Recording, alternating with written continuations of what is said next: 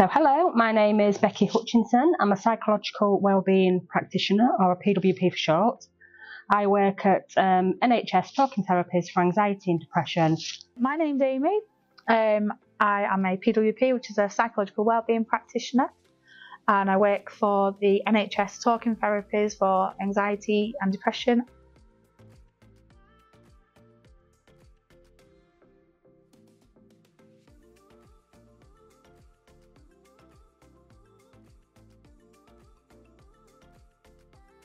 Anxiety can be characterised by feelings of unease and by excessive worry. Anxiety is something that is a response due to fear. What happens is that our primal instinct is triggered and we go into something called fight or flight. So back in the caveman days, we had these instincts. So in regards to fighting, it's that having that adrenaline. So do you know when you go into battle?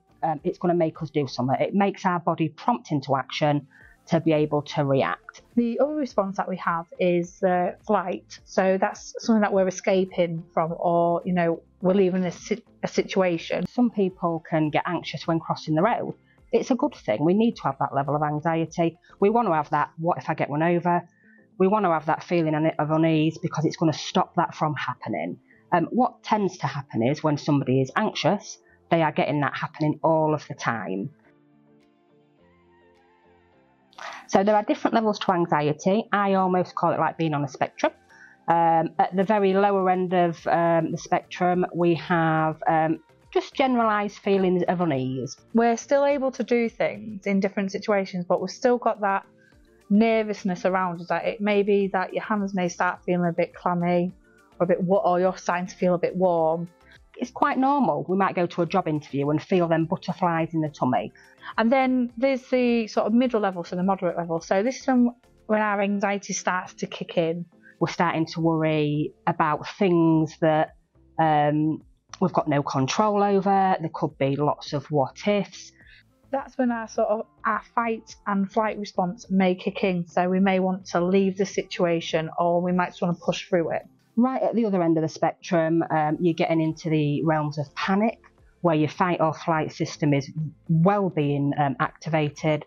You're getting full-on panic attacks, your anxiety is sky high, some people won't leave the house. And that is when the fight or flight response definitely kicks in. So you are literally running for the hills and escaping the situation, or you are going to try and again battle it out or freeze and do absolutely nothing. Do you know what? With anxiety and depression, they're quite separate in their own rights. Anxiety is characterised by feelings of unease, it's excessive worry, there might be a lot of what ifs. With depression, you have got those them feelings of feeling quite low. With depression as well, you tend to almost think backwards, you go into the past. What if my life had been like this? But if having anxiety, the likelihood is that you may have a little bit of depression behind it. So it's either one or the other can be on their own, but they do feed into each other. Anxiety can cause all sorts of physical symptoms, including chest pain.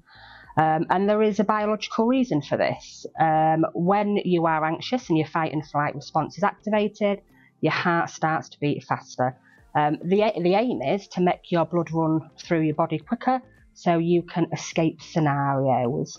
But this can be maybe triggered from maybe overthinking, and it could be triggered from a situation that you've been in and you may be having a similar feeling, so automatically your body goes into that response, a little bit like the fight and flight. So one of those triggers may be that your chest does start feeling quite tight and you start getting that chest pain.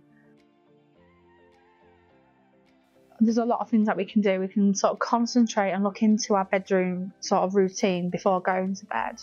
Having a warm bath, having a milky drink, making sure your bedroom is a nice place to go to sleep. When our thoughts are going, it automatically makes us not want to sleep when we are absolutely desperate to sleep. Almost like falling in love with your bed as well. You know, you enjoy going to bed, you enjoy getting some rest.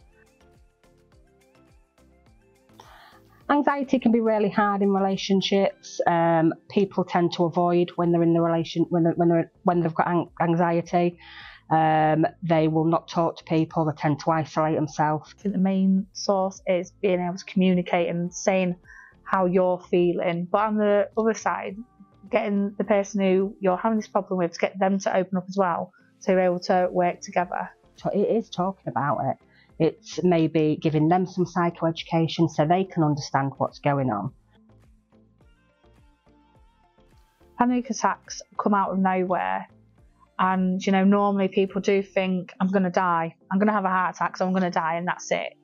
A key thing is knowing that they're a panic attack, they can't hurt you, you're not going to die, and getting some basic information around panic about what it is, why it occurs, and what's going on in your body. So what we can do to prevent that, to try and catch our thoughts first, is a technique that we use in our service called STOP. Which is stop, taking a breath, observe what's going on and asking yourself some questions. What am I frightened of? What do I think's happening? What am I trying to predict? Doing that, we can look at the thinking behind it and maybe challenge it. Anxiety can go away on its own, as can low mood. However, what we do know is that when we do things to help our anxiety, or we help ourselves, and we get like almost a toolkit of managing our mental health, them episodes that we get of anxiety, of low mood, can go away quicker. That will sort of plateau and it will go in time. And I think with therapy, especially with CBT, everything is about working and challenging yourself and changing thoughts and behaviours. It's very individual. So some people say medication works for anxiety on its own. Some people say, I don't want medication, I want to be able to do the therapy. And certainly we know with the evidence base that therapies like CBT, cognitive behavioural therapy, can be just as useful as medication, even more so in some circumstances. But again, everyone's different. It may not agree with some people, it may not. It's not a pressured thing to have. If you're needing therapy or suffering from anxiety, it can be one or the other. If it works for medication on its own, that's fine. If it works without medication, that's fine. But if you need both, that is also okay. If people are thinking about taking medication, it's always worth having a real good, open and frank conversation with the GP. In the local area, in North East Links, we have got a big service called Navigo, which can support secondary and primary service. So such as ourselves, which is NHS Talking Therapies for anxiety and depression. And we are here to offer a variety of support around anxiety and low mood.